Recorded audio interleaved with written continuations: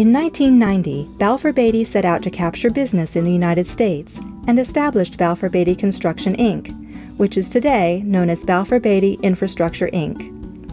Balfour Beatty Infrastructure is currently made up of the Southeast Region, Southwest Region, Western Region, and Frucon Construction, the company's wholly owned subsidiary which operates in the Mid-Atlantic tri-state area.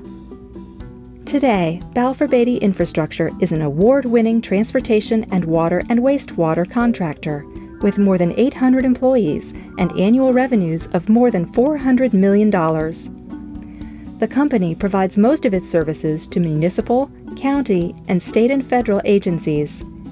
In addition to many standalone projects, Balfour Beatty Infrastructure has worked on multiple design-build projects and joint ventures, employing a variety of project delivery methods.